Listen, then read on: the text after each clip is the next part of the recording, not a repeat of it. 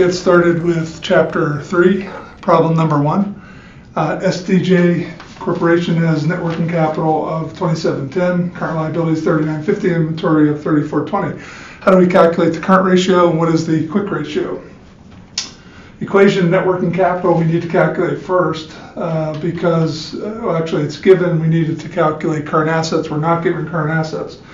Current assets are then equal to net working capital plus current liabilities. Again, if we're not given a certain variable, we need to calculate it. So then I can plug the current assets into my current ratio equation. Current ratio is current assets over current liabilities. And then quick ratio is current assets minus inventory over current liabilities. So to get current assets, I need to take $27.10 of net working capital plus $39.50 of current liabilities. And then I'm going to divide that by current liabilities. And I get an answer of 1.686 times for the current ratio. And then for quick ratio, I need to find out how really liquid is my company by subtracting inventory. So I take current assets minus inventory over current liabilities. $27.10 plus $39.50 again are my current assets minus my inventory of $34.20. And divide that by current liabilities of $39.50, and I get an answer of 0.8203 times.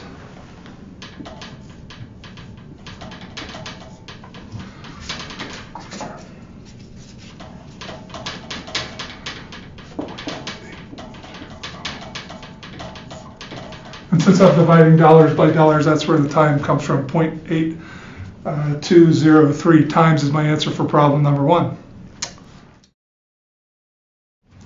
In problem number 2, we have Diamond Eyes with sales of $18 million, assets of $15.6 million, total debt of $6.3 million, and a profit margin of 8%. And we want to know what is the net income, what is the return on assets, what is the return on equity. To get return on anything, I simply take net income divided by then anything. So to get return on assets, I like to call it net return on assets. I take net income divided by assets. To get net return on equity, I take net income over equity. In the first order of business, I must calculate my net income. I do that by taking profit margin percent, which is also known as net return on sales, times sales, and that'll get me my net income number. So to get net income, I take 8% of sales at $18 million, and I get $1,440,000. And then I can use that to calculate net return on assets and net return on equity. To get net return on assets, I take net income of $1,440,000 divided by assets of $15.6 million, and I get an answer of 9.2308%.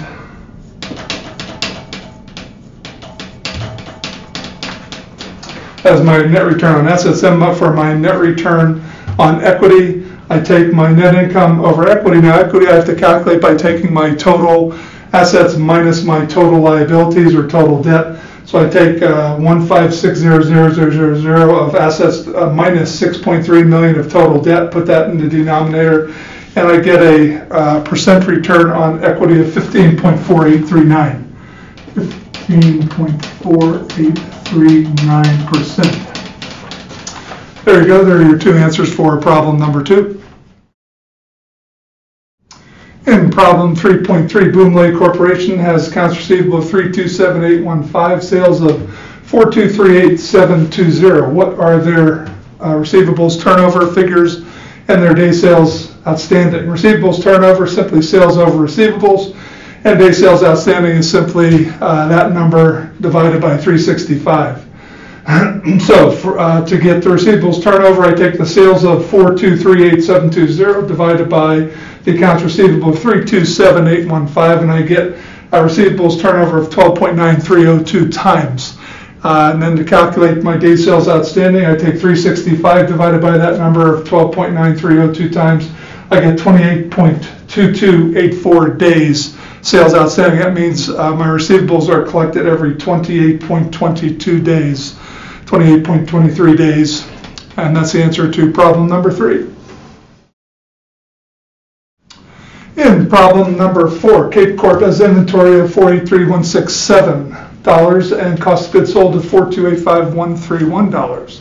What are their inventory turnover and their days sales and Inventory turnover is cost of goods sold over inventory, and day sales and inventory, 365 over that number. So it's a very simple problem. So to get inventory turnover, I take my 4285131 of cost of goods sold, divide that by my inventory dollars of 483167, and I get a solution of 8.8688 times. Turn my inventory over 8.8688 times per year. And then my day sales and inventory, how many days of inventory are sitting there? 365 over 8.8688. And I get 41.1553 days sales in inventory. Those are your answers to problem number 4. In number 5, Perry Inc. has total debt ratio of 0.46. That's all we're given. They want to know what is their debt to equity ratio and what is their equity multiplier.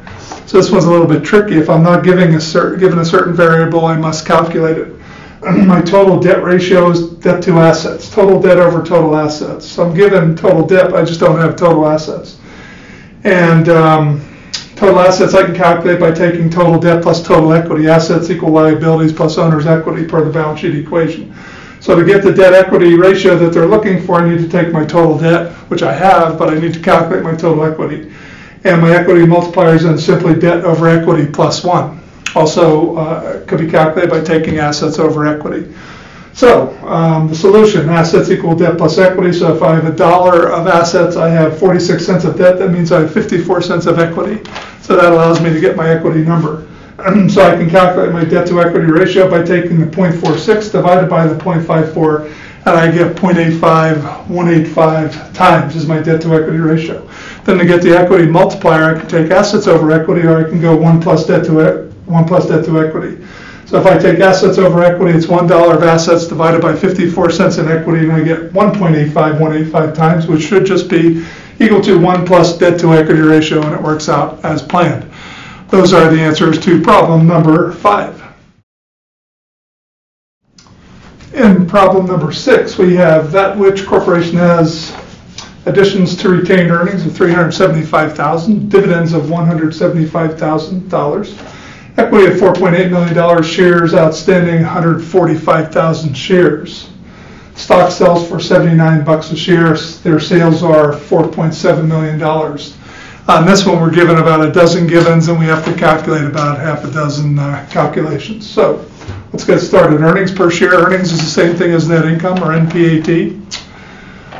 So I take net income divided by shares outstanding. Now I'm not given net income, but I know that net income consists of dividends plus retained earnings. So I add these two numbers to get my net income. That should be $375,000 plus $175,000 in the numerator.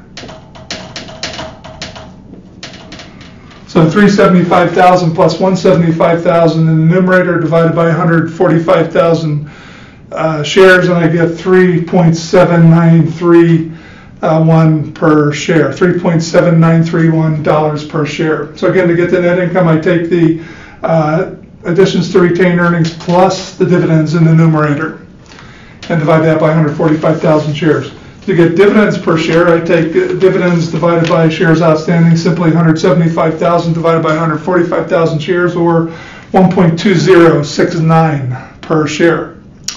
To get book value per share, book value, same thing as equity, same thing as stockholders' equity, shareholders' equity, just plain equity.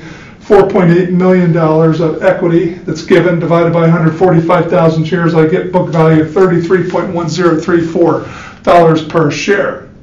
To get market to book, I take market value or price per share divided by book value per share that I just calculated. So I take the $79 it's given and divide that by 33.1034 book value per share to get market to book ratio, and I see I've increased my book value by 2.3865 times in the management of the company. My price to earnings ratio is price per share divided by earnings per share. Price per share given at $79, earnings per share we calculated up here at $3.79. So I take my price per share of $79 divided by 3.7931, I get 20.8273 times is my PE ratio, and I can compare that to all kinds of other companies' PE ratios, industry PE ratios, and so on. My price to sales ratio is simply price per share divided by sales per share. Sales per share not given, I must calculate that. So I take my sales in the denominator of 4.7 million divided by 145,000 shares outstanding. And I get $79 price per share divided by that in the denominator, and I get price to sales ratio of 2.4372 times. Those are your solutions to problem number 6. In problem number 7, we have roots and rooters with an equity multiplier of 1.45 times, total asset turnover of 1.8 times, profit margin of 5.5%. What is their percent return on equity? Our equation is return on equity is profit margin times total asset turnover times equity multiplier. So it's very simple. We just multiply the three givens together and nothing to find. 0.055 is your profit margin. 1.8 is your total asset turnover, 1.45 is your equity multiplier, and I get a percent return on equity of 14.3550%. That is your answer to problem number 7. In problem number 8, we have Kindle Fire Protection Corporation with a profit margin of 4.6%, total asset turnover of 2.3 times, and percent return on equity of 19.14%. They want to know what is their debt to equity ratio. The formula for ROE is profit margin times asset turnover times equity multiplier, and once I have my equity multiplier, I can subtract 1 to get my debt to equity ratio, which is what I'm looking for ultimately. So I just fill in the givens. 0.1914 is my return on equity, 0.046 is my profit margin, 2.3 times is my asset turnover, and from that I can calculate my equity multiplier. I get an equity multiplier of 1.8091 times, and then to get debt to equity I can subtract 1 and get 0.8091 times. There are your answers to problem number 8.